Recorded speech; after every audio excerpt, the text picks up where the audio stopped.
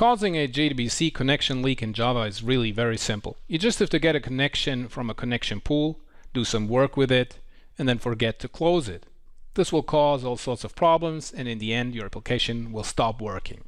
JProfiler can help you to detect and track down such JDBC connection leaks, and it's really very straightforward to do that.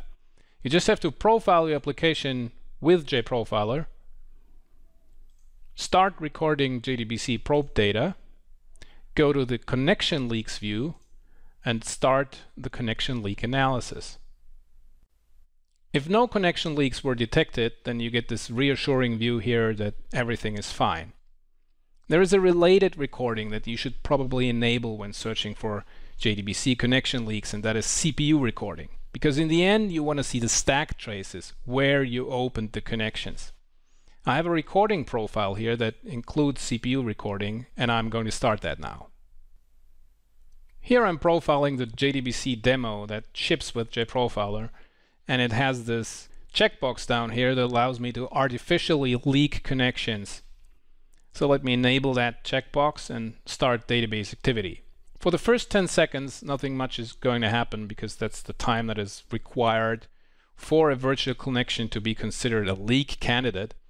But after 10 seconds, we can see that the first leak candidates are coming in, and this demo creates leak candidates at a considerable rate, so the JDBC connection pool will be exhausted quite soon. And what we're going to do now is we're going to stop JDBC recording so we can analyze the data that we've collected in detail. There's an important distinction between virtual and physical connections. Physical connections are the actual connections made by the database driver to the database.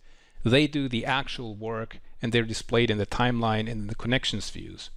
Virtual connections are wrapper connections that you get from a connection pool and that you have to give back after your work unit is finished.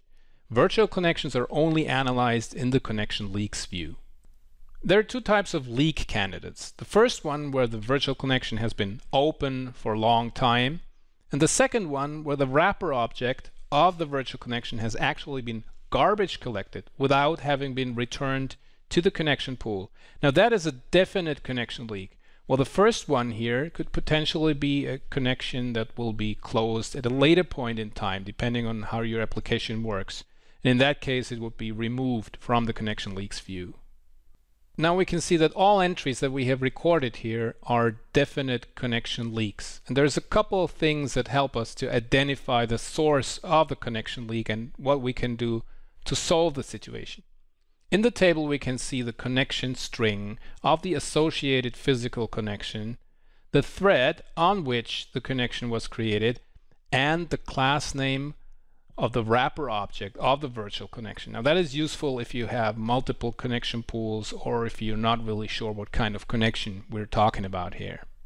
But the most important piece of information is the stack trace that tells you where the connection was created. And with that information, you can start looking at your source code and try to find out why you did not close that connection. And once you fix it, you come back to JProfiler, profile again, and you get that nice green checkbox that tells you that everything is all right.